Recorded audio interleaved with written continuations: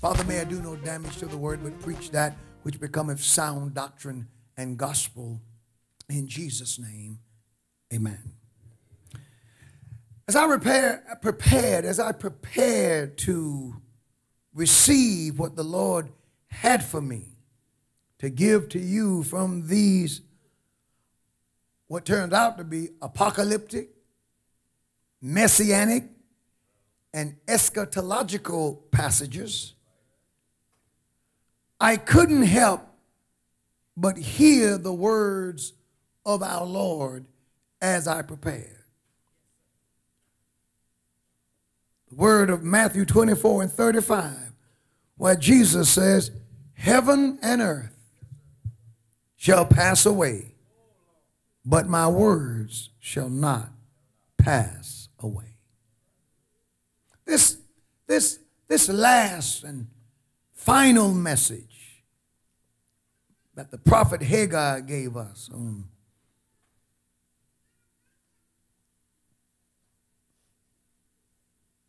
that he preached to us is loaded. It's loaded. Matter of fact, it's so loaded and it's so full that I don't hardly, I struggle with knowing where to start. It was in the month of December, and it was on the 20th and 24th day of that month. The year was 520 BC.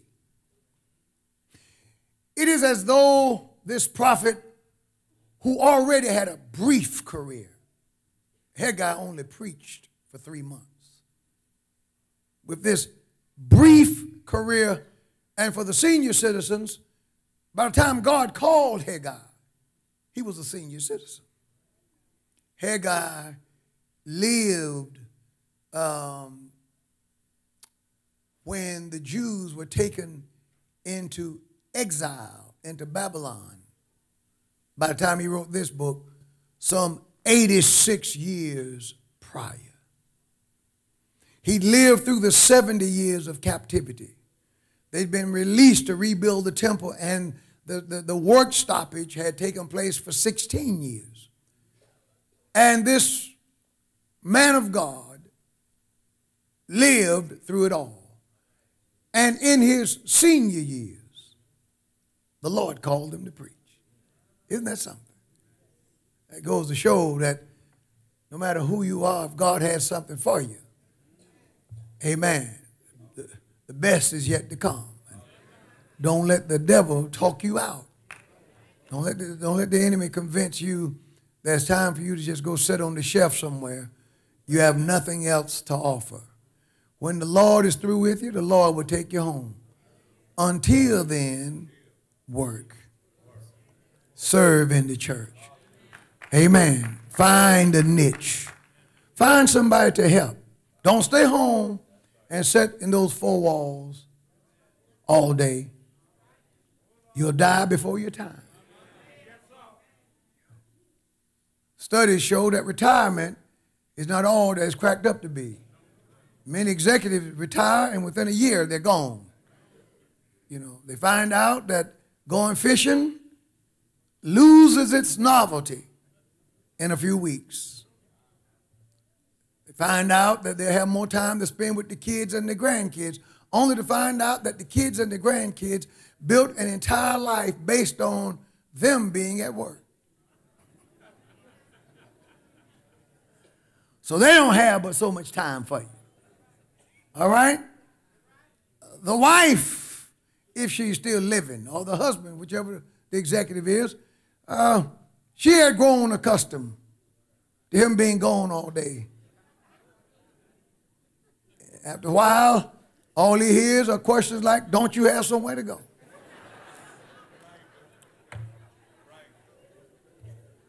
Life is funny, isn't it? The thing about life is it has to be lived. And so you have to follow God. My point. You can't you have to work. Amen. Jesus said that. And Jesus said in John chapter 9 and verse 4, he said, I must work the works of him that sent me while it is day. The night cometh when no man can work. This elderly preacher was running out of time. Our Lord said this just one day before his crucifixion. John 13 and 1, when Jesus knew that his hour was come, that he should depart out of this world and go to the Father, it was then that he had the Last Supper in the upper room with his disciples. And it was there that he washed their feet, literally hours from the crucifixion. If the prophet didn't know that he was running out of time, certainly God knew it. Ecclesiastes 8 and 8 says, there is no man that hath the power over the Spirit to retain the Spirit, neither hath he power in the day of death, and there is no discharge in that war. Neither shall wickedness deliver those that are given to it. What does the scripture mean? When the Lord gets ready, you got to move. When your time is up, amen, you can't retain the Spirit, when the Spirit of life, when the Lord says, I'm taking you home. Are you with me? Amen. This time, the reason I'm mentioning this is that something interesting happens at this point in the prophet's life. On this day, the 24th day of the month, God gives Haggai 2 visions. Amen. Verse 20 says, again, the word of the Lord came in the 24th day of the month. So what month was it? Well, verse 10 tells us that it was in the 24th day of the 9th month. Verse 18, you see where he tells them, verse 18, consider now from this day upward, from the 24th day of the 9th month. So in the 9th month, according to our reckoning, it was the month of December. On December the 24th, God gives this man 2 visions. The first vision, I preached about it last Sunday. On verse 10, he gives them a vision and shows them that holiness is not contagious, but evil is. That's why the Bible says that we got to be careful what company we keep. The Bible says evil communications corrupt good manners. Parents, teach this to your children. Parents used to do it. In the black community, we want to know that when you see a child, first thing you ask, who are their parents? What kind of family do they have? Praise the Lord. Who are your people? Child come from a family full of crazies. Parents tell you right then, you can't play with them. They're all messed up. And the likelihood that this was going to be messed up is very high. So I don't want to risk my child being messed up. But that was back in the day when parents wanted to be their children's parent and not necessarily their children's friend. Amen. Many of you were saved like the Bible says, and we allowed the wrong company to corrupt us. That was the first message that he gave on the 24th day of December,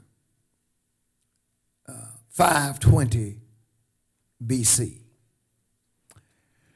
But verse 20 tells us that God speaks again. And the reason we know that it's the 9th month is because of what I've just gone over. Verse 18 is the 9th month.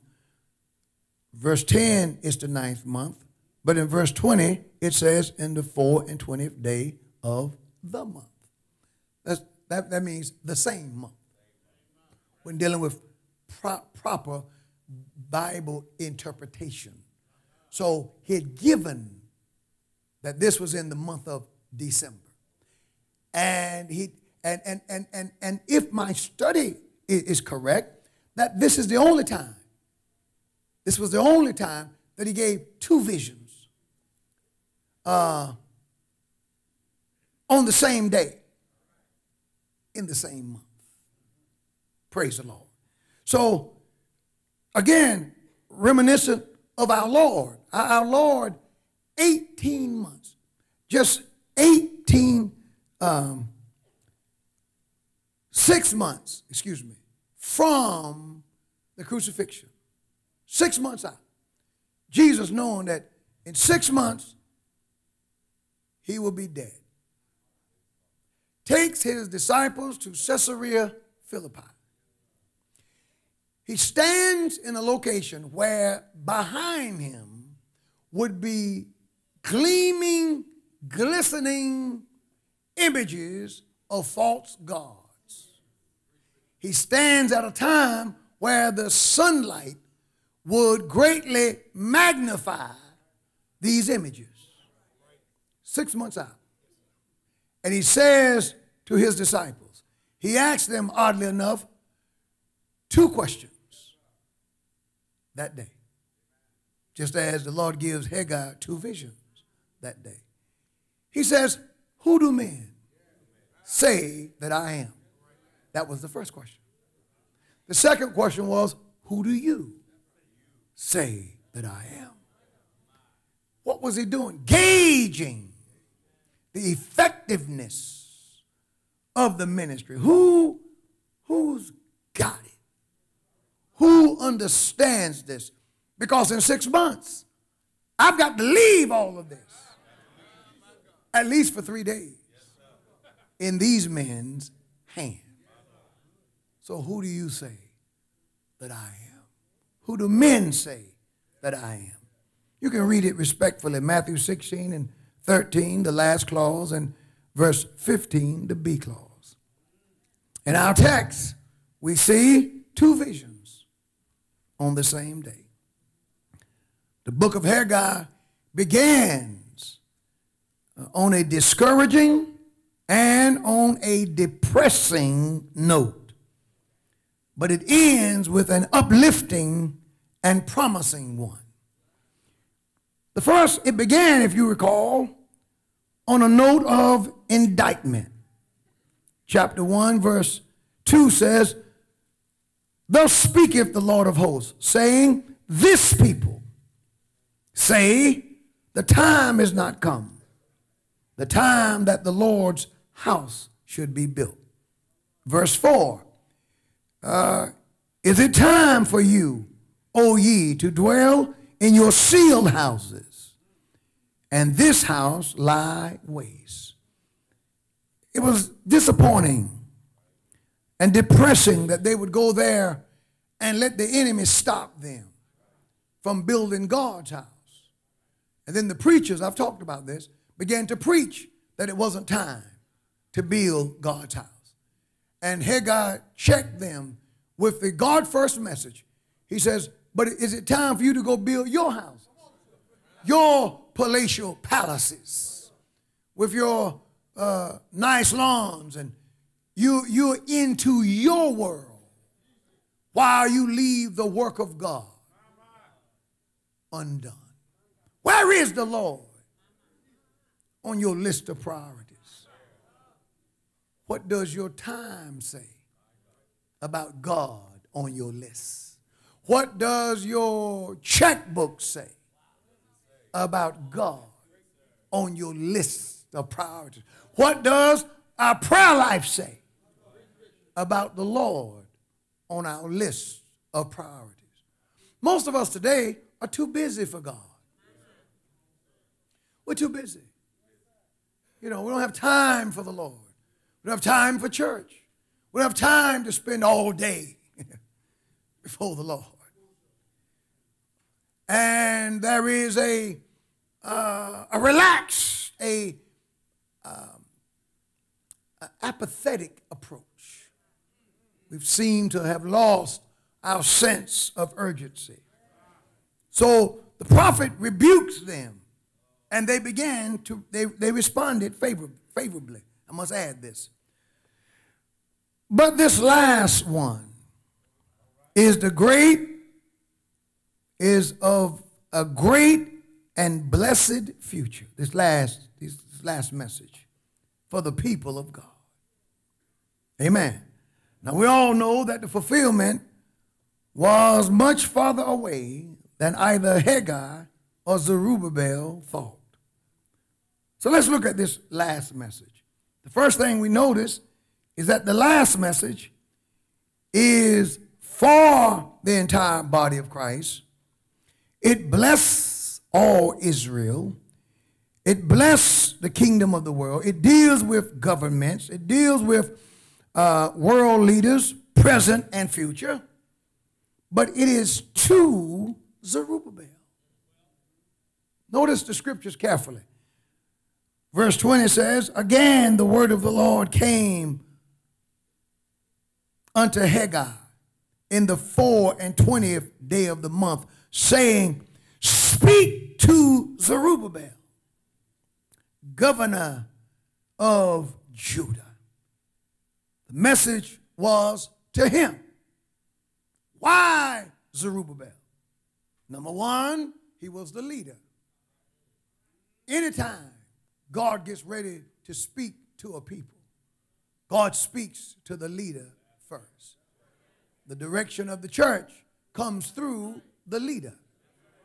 Others who are appointed to assist, but they're not the ones who promote the vision or the tone or the tenor or the temperature for the church. That is the responsibility of the leader. Zerubbabel was the governor. Praise the Lord. And at the time when he wrote to him, are you praying for me? Zerubbabel, secondly, was concerned about the community, about the neighborhood, about neighboring nations, their governments, and what would become of these few and feebled Jews, and how such a poor prince such as himself could keep his ground and serve his country. Zerubbabel had great feelings of inadequacy. Amen. That's another reason why he spoke to him. And also, I add that Zerubbabel was a direct descendant of our Lord. If you look at Matthew's Gospel, chapter 1, you will see that Zerubbabel was in the descendancy, in the family line of our Lord. It says in Matthew 1 and verse 11, and Joshua begat Jeconiah and his brethren. Josiah begat Jeconiah and his brethren. And about the time they were carried away to Babylon, and after they were brought to Babylon, Jeconiah begat Shealtiel, which is the Greek translation of the Hebrew Shealtiel, transliteration, and Shealtiel begat Zerubbabel, who was Zerubbabel. So this man was in the direct family line of our Lord. Amen. And so the message comes to him. And when the Lord says to him, it'll come together in just a minute, I'm going to shake this world. This message is on the heels of the former message. And the former message concluded with a powerful word of blessing.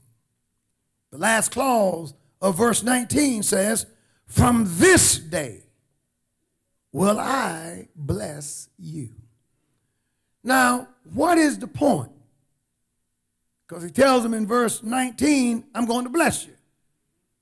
Then God speaks to Hagar again and tells him to tell Zerubbabel, I'm going to shake the whole earth, the heavens and the earth. What is the message that he was sending? He was telling Zerubbabel, loosely hang on to the perishable things of this life. I know that I just told you that I'm going to bless you, and I am. Matter of fact, get ready for a bumper crop. Get ready for me to give you things. Prepare for me to bless Judah. Hallelujah. Because you're obeying me, gone are those days where you'll put money in your pockets, but it'll be like bags with holes in them. Because you're going to obey me, gone are the days of me blowing on the money that you managed to get home. Because you're going to obey me, there's a reversal. You will eat and get full, clothe and be warm.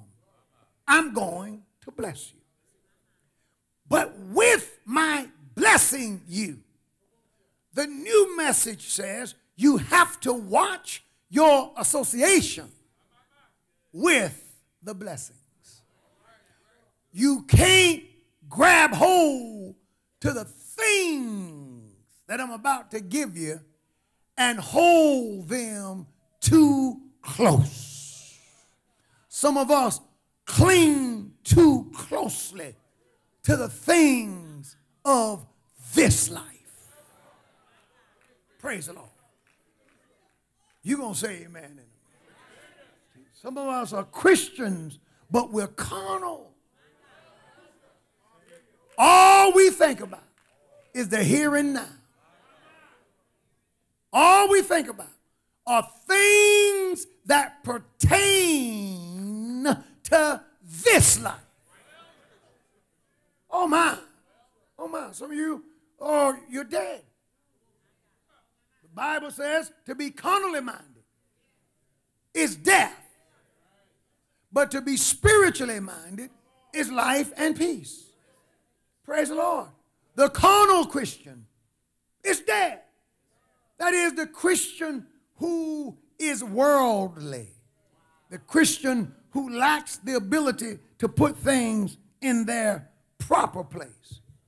Colossians chapter 3 and verse 1 says, if you then be risen with Christ, seek those things which are above, where Christ sitteth on the right hand of God.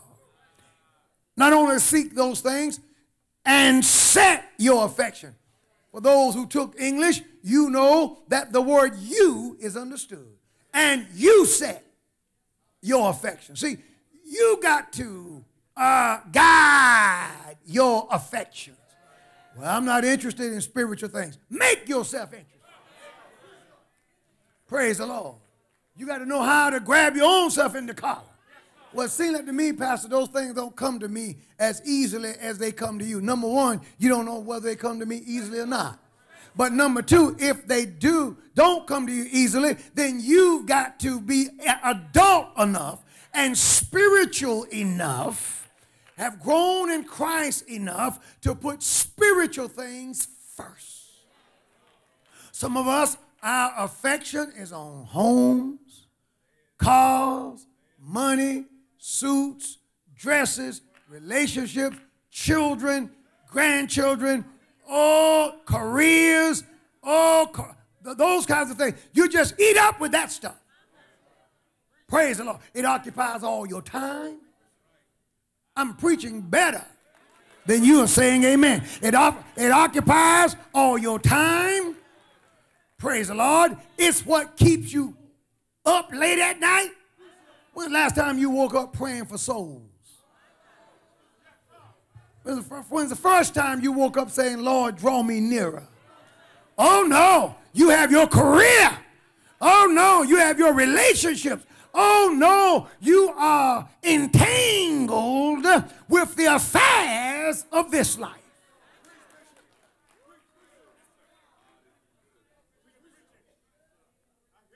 The Bible says, and let us lay aside every sin. Let us lay aside every weight and the sin that does so easily entangle us or trip us up. Instead of laying these things aside, we are taking these things on.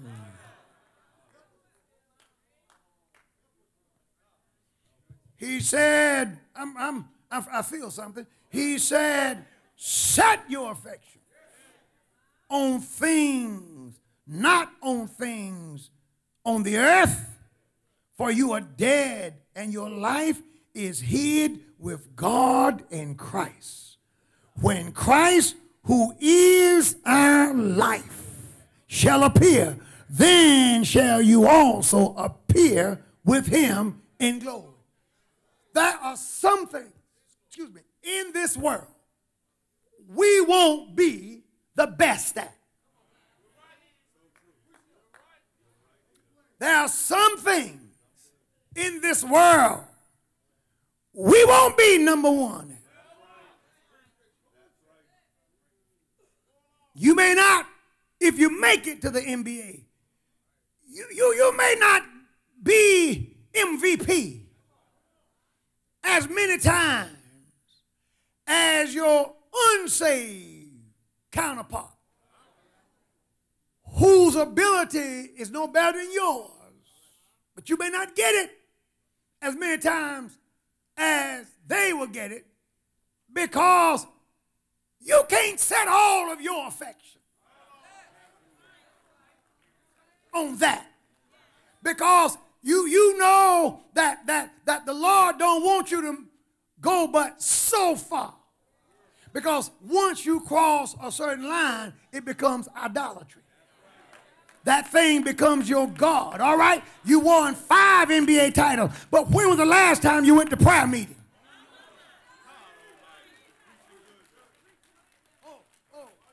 It's coming through. Yeah. You're the best in the world, but to get that good, you had to set affection that should have been given to God to those things. So when Christ, who is your life, appears, you won't get MVP then. Oh no, that's for the man who decided that he wouldn't become an idolater to be the best. Boy, this thing is something. See, now, the truth that I'm preaching now will dawn on some of you 6 months from now. See, the Lord requires and demands a certain amount of our time. See, amen. And it's a highway to heaven. And there are certain things you can't do if you want to go to heaven. Certain lines you won't cross. So you may not get the TV commercials. You may not get the notoriety. And while the world is applauding that person, you got to be all right with. You got to be joyful with. You got to be happy with. I could have done that had I been willing to go that far. But there was a governor in me. There was a keeper in me.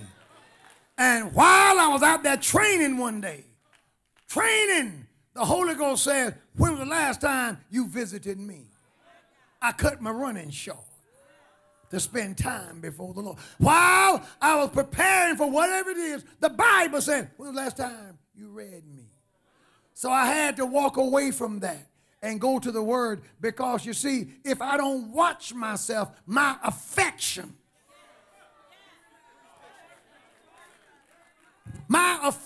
will take me into all wonder. I'm getting ready to rebuke somebody, because I'm trying to preach here. All this money. Praise the Lord. Now, amen. Your affections can take you places that you have no business going. You can go deep. Praise the Lord. Mess around and get lost. And I'm not talking about in drugs. I'm talking about lost in accounting, lost in physicisms, and lost in trying to be, praise the Lord, whatever it is, to be the best lawyer, to be the best doctor, to be the most successful. You pursue it so much that when you miss, you don't even feel guilty. You don't even feel conviction. You have allowed your affections to pull you so deep. It has pulled you away from Christ, and you don't even know it.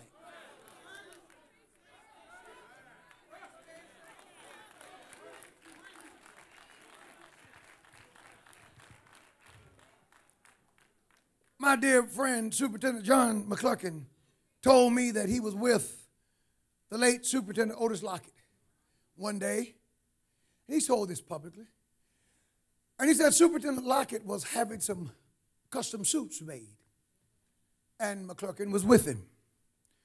And Superintendent Lockett said to him, hey man, let me have a couple of shirts made for you. And McClurkin said that he looked at Lockett and said, I have 2 kids in college. I have this, that, and the other that I'm working on right now. He said, there's no need for me to let you do this for me, to put me in a position where I can get used to the feel of something like this when I'm not. Y'all paying attention? Huh? When I'm not in a position where I can keep that going. He said, so, oh, he was so wise. He said, so I turned this down. I turned this down because it's not time yet for me to walk in this, because my affections will get locked up in that stuff. Praise the Lord. It's like the guy who goes into preaching because he sees the preacher's big car. He didn't see the hoopty that the preacher started with. You just see what he's driving after 40 years of preaching. Your affections are in the wrong place. And that, you know what? That stuff can disqualify you. I'm getting ready to do a seminar with the pastors, the ministers, the elders, and evangelists when they come. Some of you disqualify. God can't let you start small because you got yourself too big.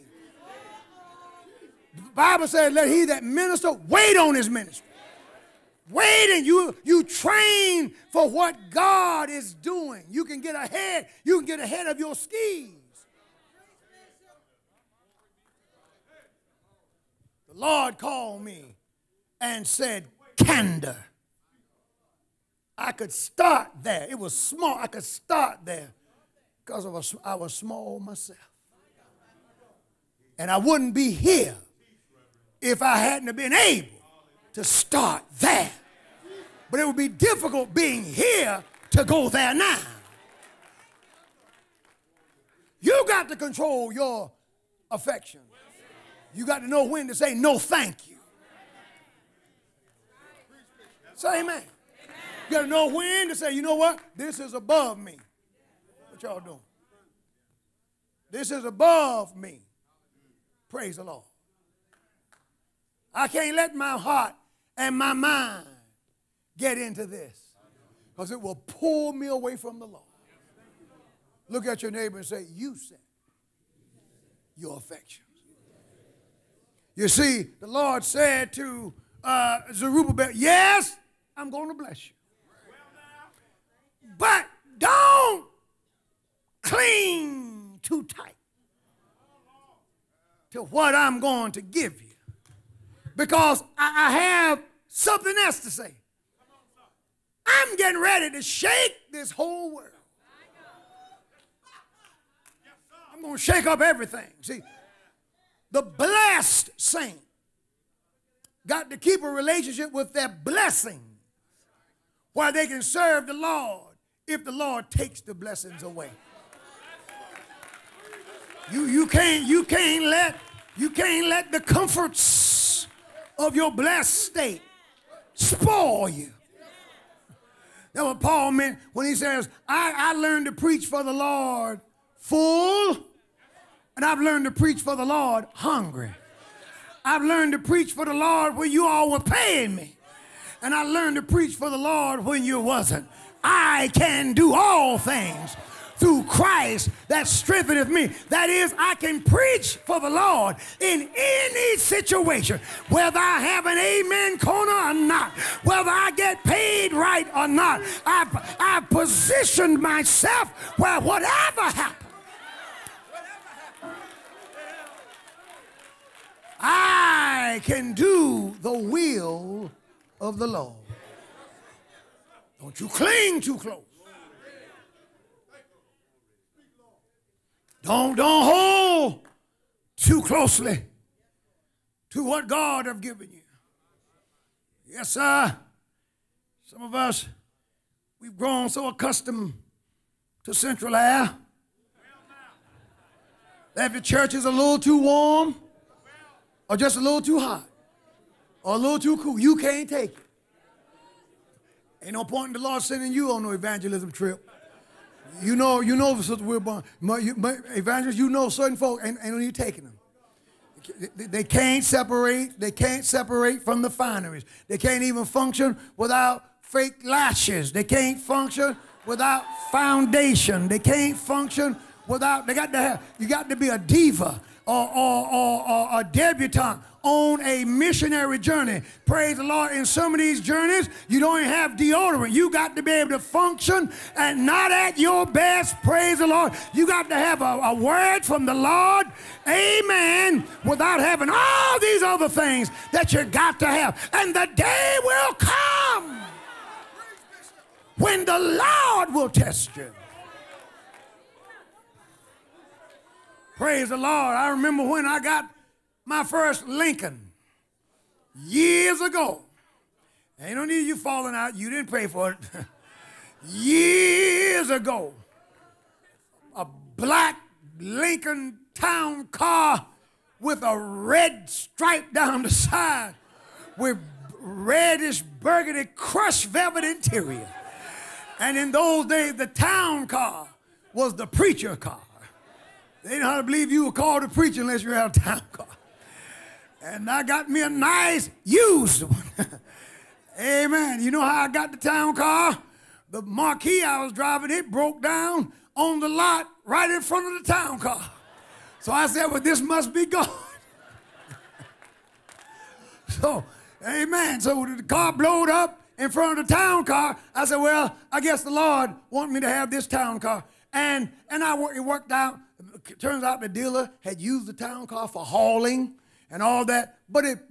Listen, I enjoyed it. I was so thankful. So I'm in my town car, and one day I went somewhere preaching, and on the way back, a young lady drove through an intersection, and we wrecked the car.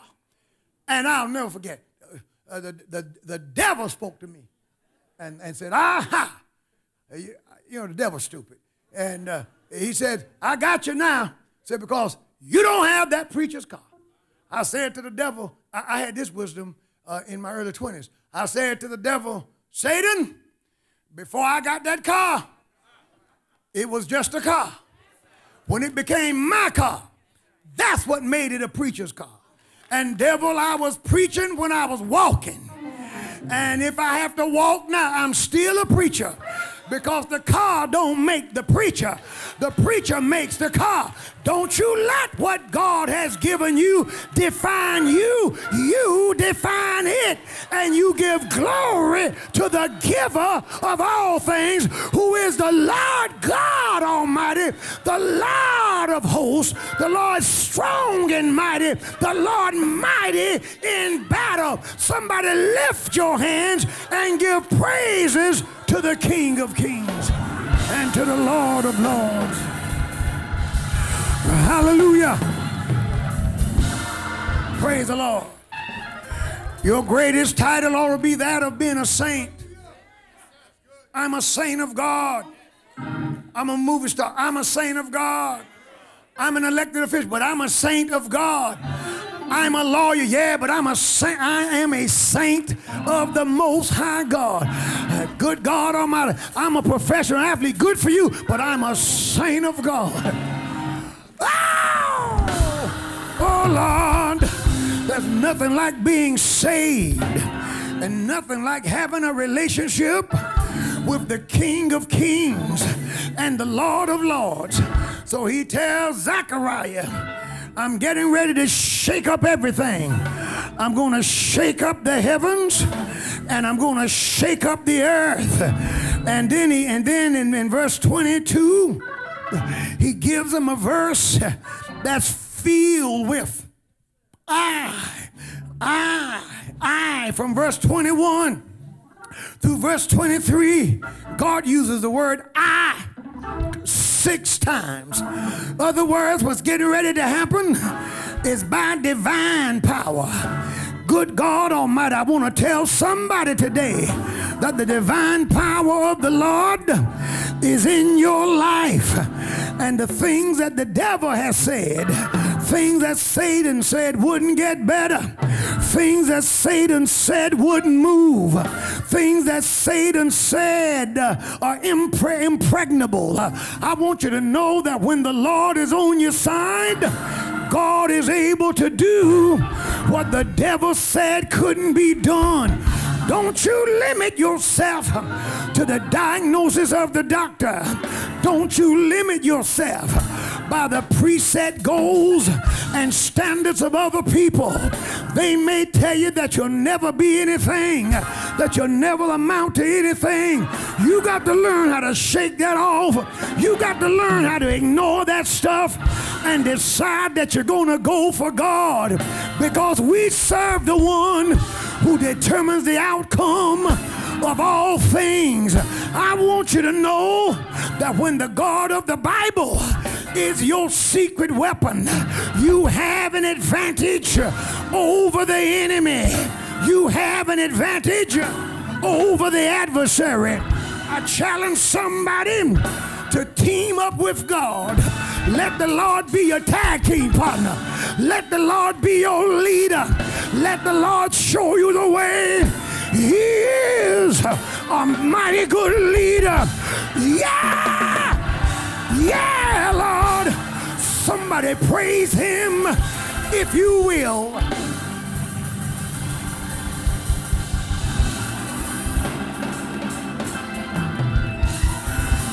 Why don't you just thank the Lord and say, I'm getting ready for my shaking. I'm getting ready for my shaking.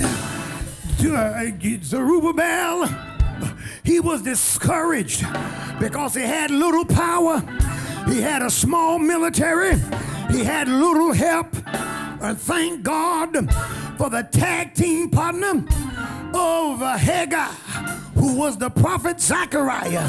This is why Zechariah spoke to Zerubbabel and said, not by might, not by power, but by my Spirit, saith the Lord.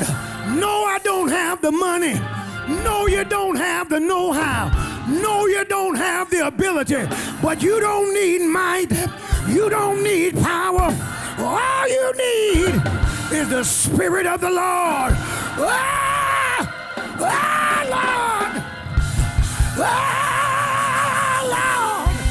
Do I have anybody here who can say, I have the Holy Ghost on the inside, and the God I serve, He's able. He's able. Able.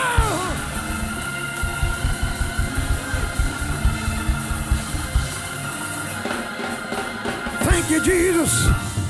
Thank you, Jesus. He shook him up, and then when he spoke to him in verse 22 is filled with what I call word bombs, BOMBS, explosions. In verse 22, he said, and I will overthrow the throne of the kingdoms. When he threw out the word overthrow, the recipients of the letter knew that he was describing using the same word that God used to bring down Sodom and Gomorrah. He destroyed those cities with an overthrow. He said, I'm going to overthrow the kingdoms of the world, the throne of the kingdoms. I want you to know that all kingdoms, all nations, the Russians, the Brazilians, hallelujah, the Venezuelans, the United States, all nations are in his hands. He's still in charge. He said, I will destroy the strength of the kingdoms of the heathens, and I will overthrow the chariots. And then he gave a reference to how he drowned Pharaoh's army. And he said, those that ride in them, the horse and their riders shall come down. You remember when God drowned Pharaoh's army, Moses began to sing that the horse and his rider got drowned in the sea. I want to tell somebody, I'm just like the song that said, oh Mary, don't you weep, and tell Martha not to moan, because Pharaoh's army got drowned in the sea. Other words, if he's got enough to drown Pharaoh's army, then he's got enough to take care of Mary and Martha. And if he's able to take care of Mary and Martha, he's able to take care of you and me. So, oh, saints, don't weep. Saints, don't moan, for the same God who drowned Pharaoh's army, he's still God today. He's still able. Yeah. Yes.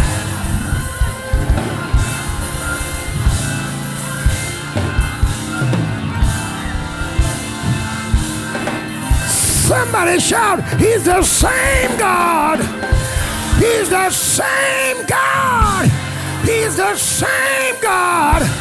Yesterday, today, and forever.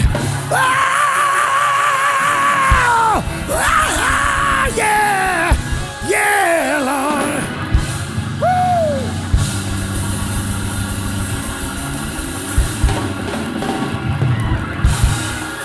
Woo. And I heard him say, he brought down, gave him the word bomb, overthrow.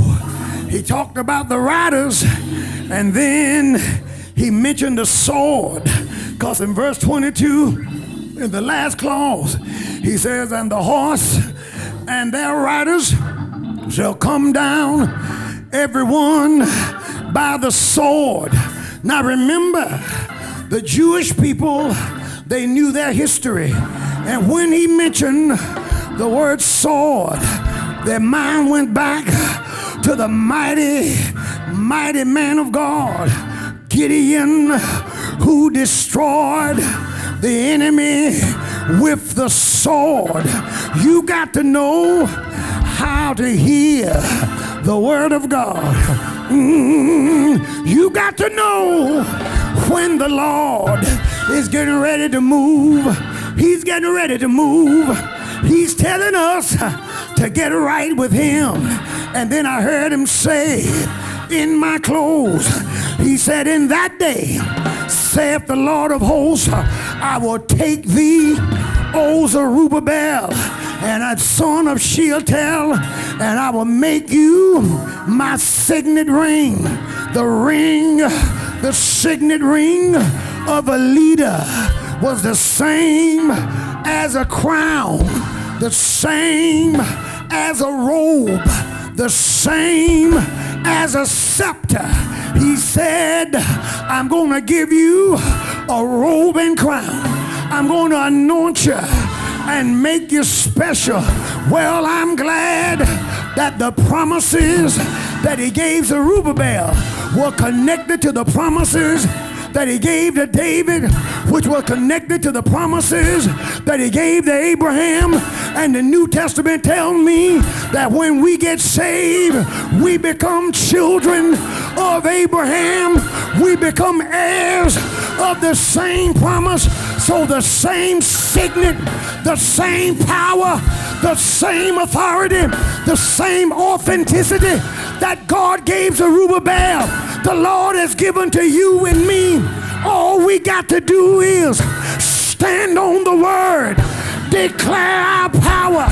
Good God Almighty, do I have anybody here who will stand on the word of God while I'm preaching and just begin to rebuke and bind the devil right now? Just begin to tell him, get your hands off me. Get your hand out of my family. Get your hand out of my head. Get loose.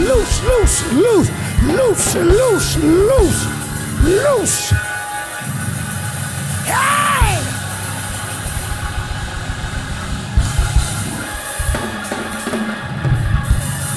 Hey! Thank you, Jesus. Thank you, Jesus. Go on and get your praise, brother. Thank you, Jesus. You gotta get free. Thank you, Jesus. You gotta get free, because I come to tell you that all this stuff, it's not worth it, because everything is going down. But the word of God, everything, he's gonna shake up the heavens and the earth. So it's time to get ready.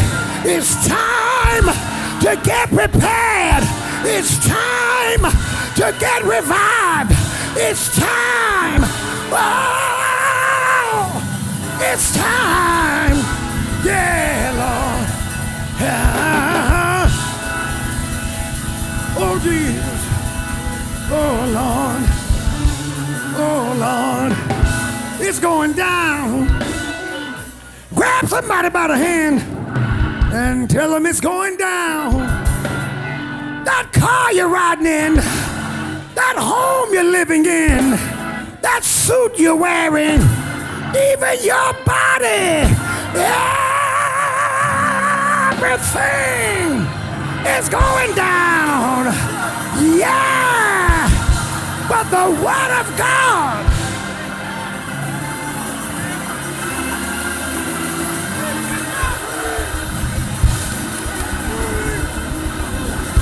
you ought to grab your Bibles, wave your Bibles. I'm glad that I'm standing on the promises of God.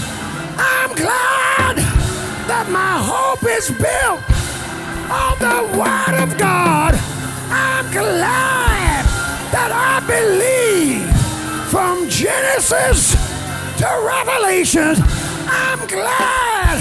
Oh, hey, hey, hey, Lord. Because everything,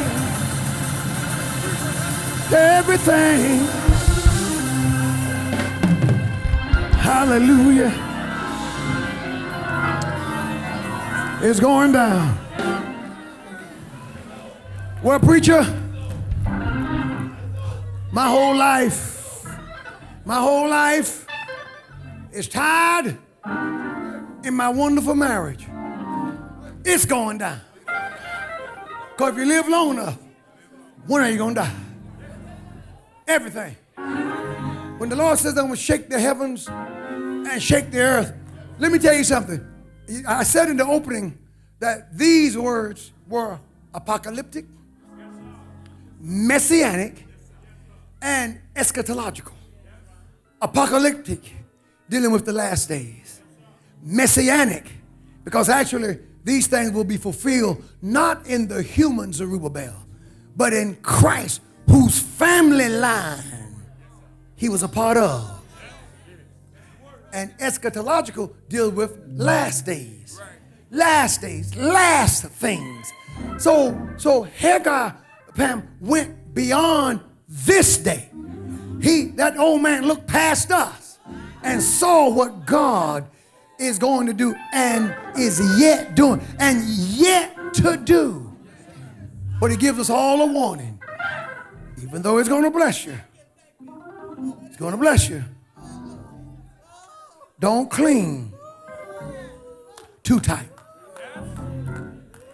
You remember the people, I think it was Gideon.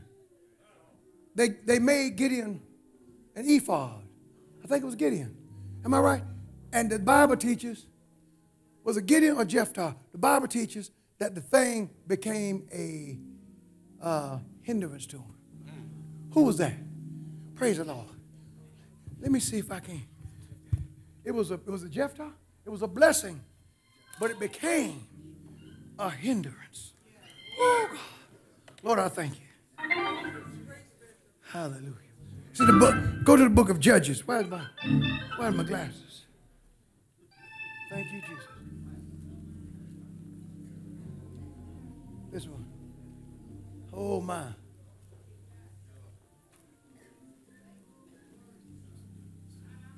Oh, my. If one of my fine scholars find it before me, that'll be fine. Glory to God.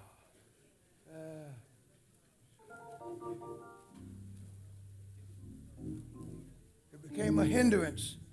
It got in the way. I think it was Gideon.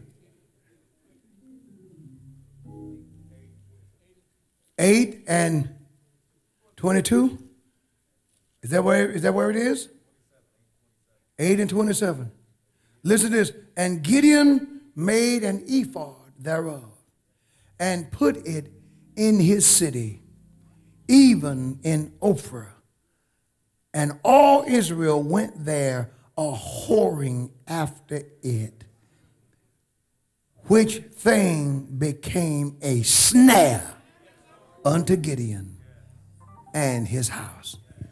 Don't let God blessing you to be physically attractive to be a snare to you.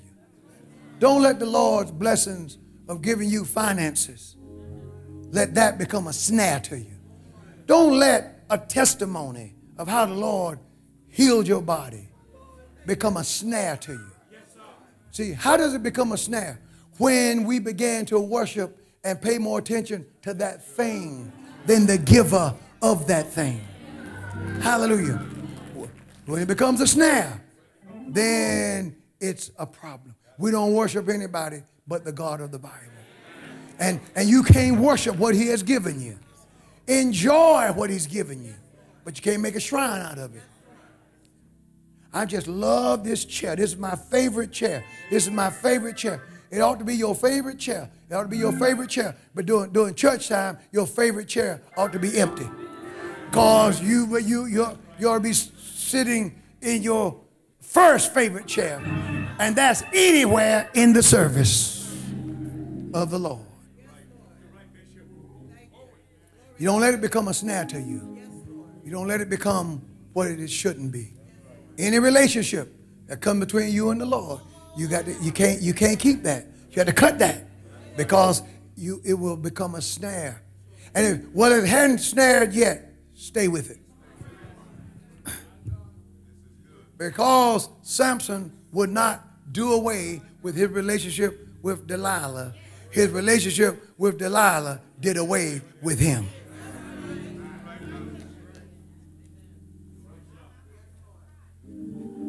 So even in the Lord's blessings and with the anointings and all of the things that God is doing, he says, now don't get too attached.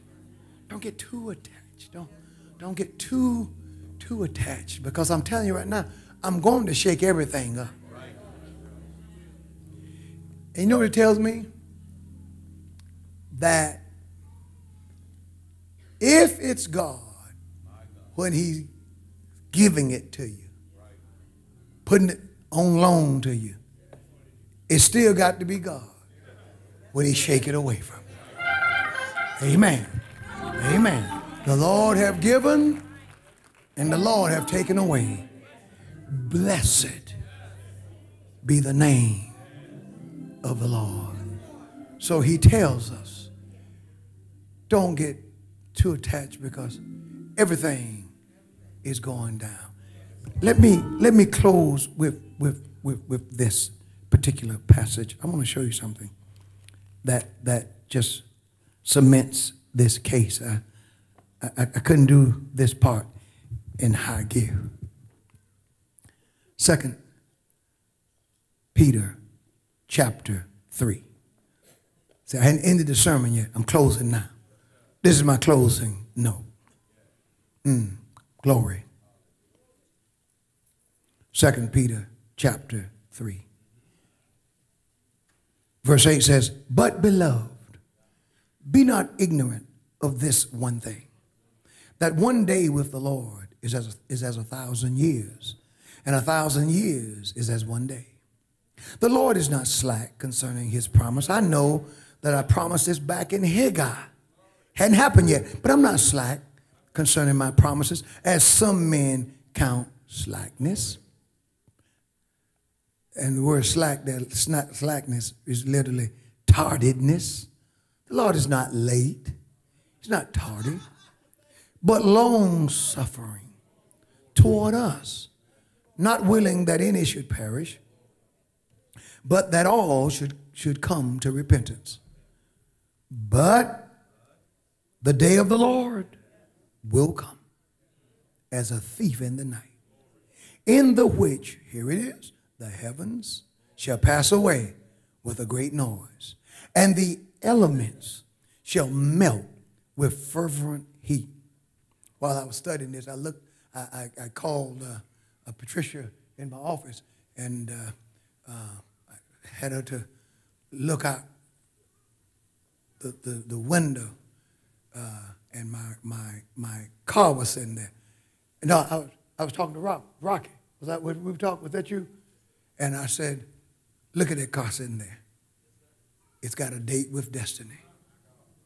Sitting there shining, on its way to melting with fervent heat. Look at it. Look at these clothes. Oh, it fit the best I can get them to fit. But they got a date with melting with fervent heat. Can I get a witness? Then the Lord took me one further. Said, your body. It has a date. Oh, that's not yours forever. It is my body. I do what I want with my body. It's your body for now. And depending upon how you treat it and how you do with God, you might not have it for long. All of it shall melt. Look at this. with fervent heat.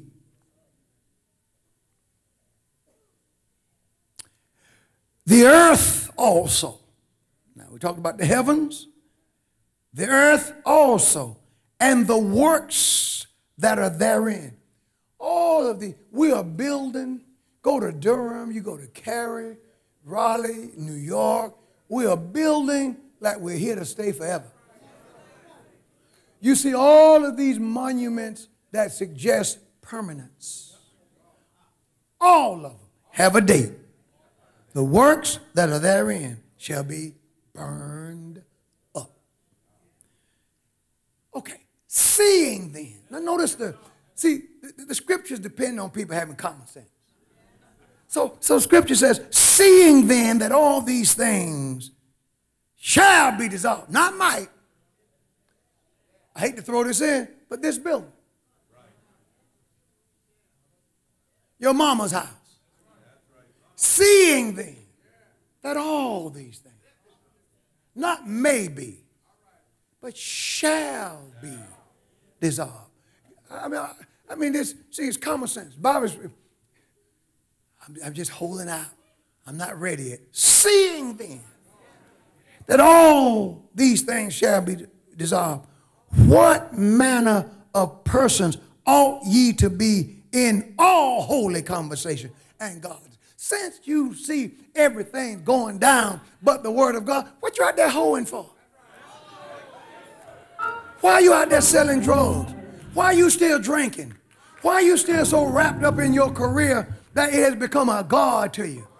Why are you so tied up in stuff that's temporary? You spend more time on your hair we do than in the scripture. Just sit there all day. 4 hours later, they still burning and straightening or braiding. And you don't spend a modicum of that time in the scripture.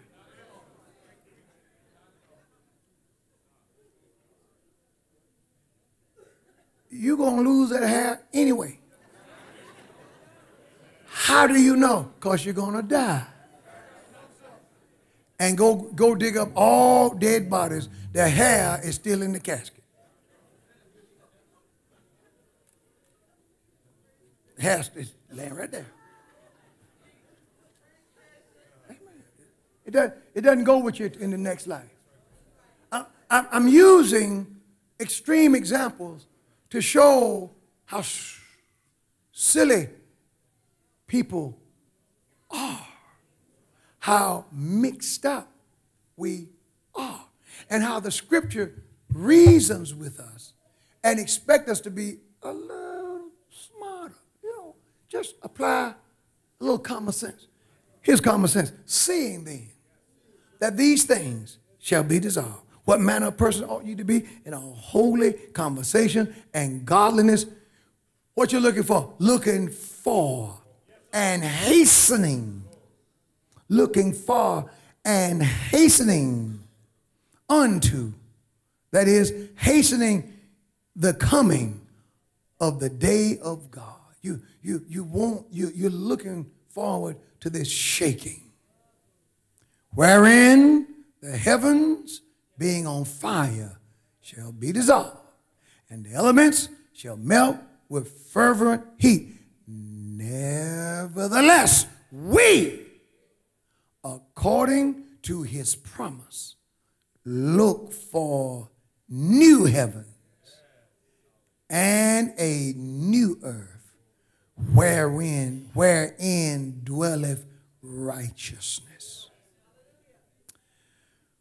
Wherefore, beloved, seeing that you look for such things, new heaven, new earth, you know what's going to happen.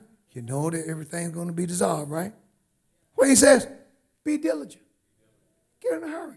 Be diligent. Make every effort. Be diligent that you may be found of him in peace. without spot, found of him in peace, without spot and without blame. Now that is what we should be working on with everything that we got in us. Lord, I'm working on myself so I can be found in you. I want to be found in you with peace between you and me. I want to be found without spot.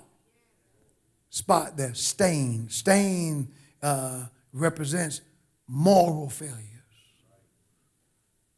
Garments soiled by the flesh. Stain, without spot, and without, look at this, and blameless.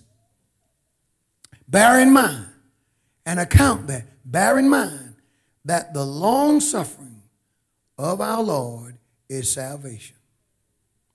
Even as our beloved brother Paul also, according to the wisdom given unto him, have written unto you. He says, and consider that the reason that the Lord have not come back yet, don't assume that he's slack concerning his promises. But just know that he's patient, trying to give all of us time.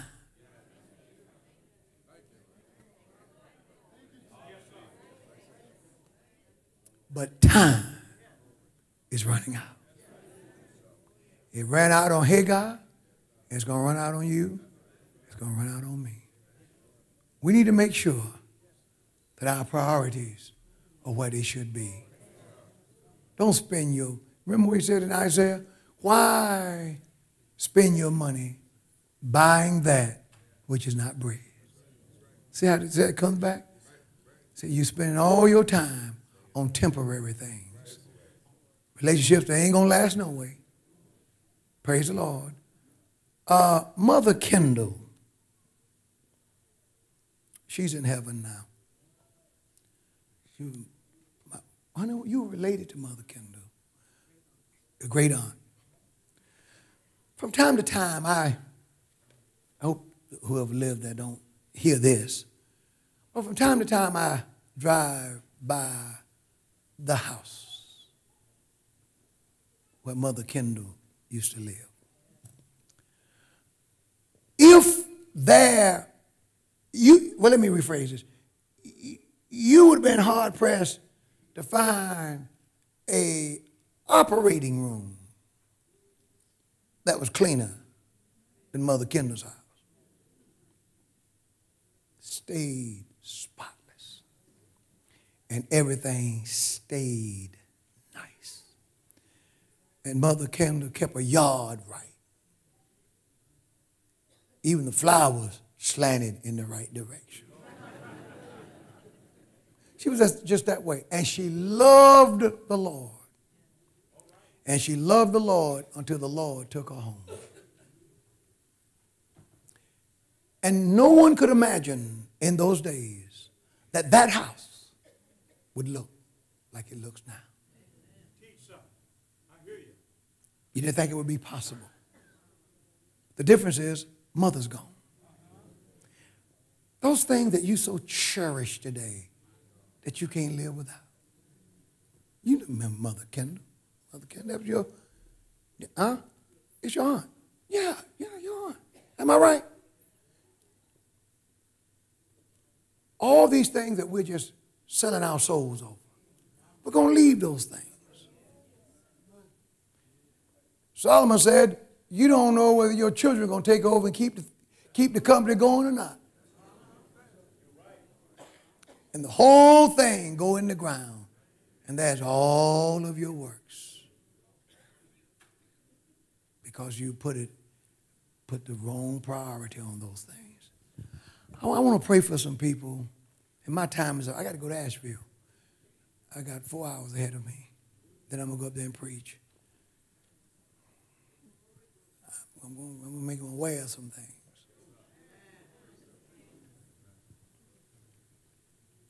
But I want to pray today for people who want prayer, that God would help them set their affections on things that are above.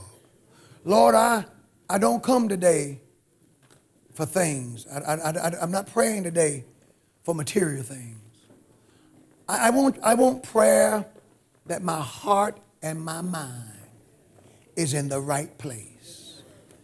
That since the things that are going to happen are going to happen, I want to be in the right spiritual place. Hallelujah. I went to the house where I used to live. The grass had grown up and covered up the door. Someone from across the street said, I know who you seek. He said, they don't live here anymore.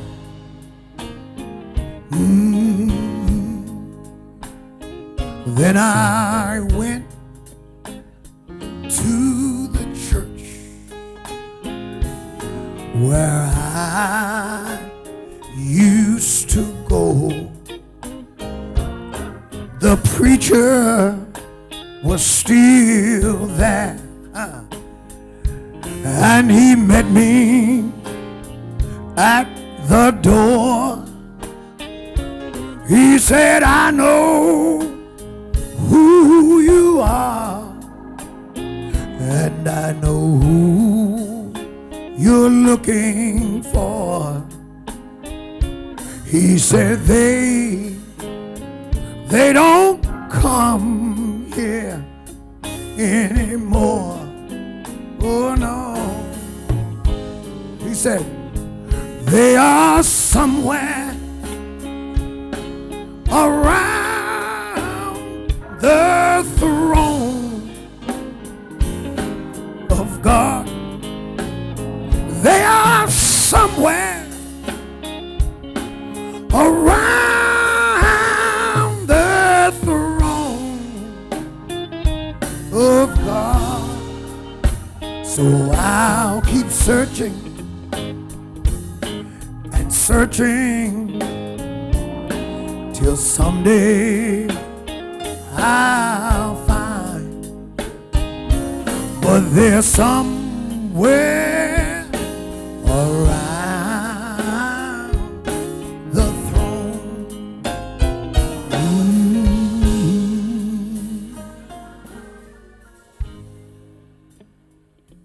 Father, we have a destiny. Lord God, this earth has a destiny. Every stoplight, every community, every thoroughfare, hallelujah, every path, Mount Rushmore, the Eiffel Tower, the Rock of Gibraltar, Lady Liberty, Stone Mountain, yes, Lord, the Golden Gate Bridge, the Sears Tower, the Empire State Building, oh God, 1600 Pennsylvania Avenue, my home, my city, my town, my nation.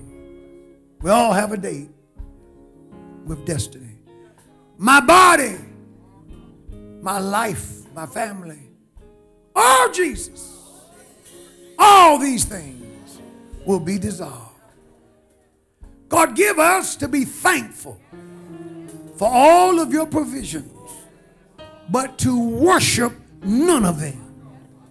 Be thankful for our careers, but to only go as far as being faithful to you will allow us to go. God, give us to represent you, to love you, and to hold with a loose grip all that you've given us. For we know, Lord, that it's all on loan, and it will all be taken away. For the Lord giveth, the Lord taketh away. But blessed be the name of the Lord. God, keep our hearts and our minds in the right place. Everything's going down but your word. So God, give us strength now to set our affections. Set our affections. Your thoughts. All that's just on your mind. Your thoughts. Your inclinations. The things that we long for, lust after. Redirect. You do it. Redirect. Envy, strife, jealousy, lust, anger, fuss. Redirect it. You do it. You do it. Set your affection. Set your affection. You do it. You do it. You. Today, decide today, I'm not thinking like that anymore. I'm not going that way. I'm just not. You do it. Set your affection on things that are above. Praise the Lord. You ought to let everything be taken. Say, well, who bought my time? Who took my place? The Lord did. Set your affection.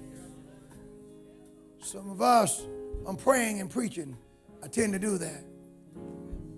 We are guilty of the cares of this life. All that's in the world is the lust of the world, the lust of the eyes, and the pride of life. We're so proud of what we've done in this world. We're so proud of who we are in this world. We're so proud of our stature in this world. But what are you in God's kingdom? Where are you in Christ? I know where we are in the world. But when's the last time you won a soul? When's the last time you spoke in tongues? Where are you in Christ? Oh God. Where are you? Lord, that's the question in my mind. Where am I in you, Lord? So, Lord, keep us. Cause your face to shine upon us. In Jesus' name, amen. That's it. That's it. That's it.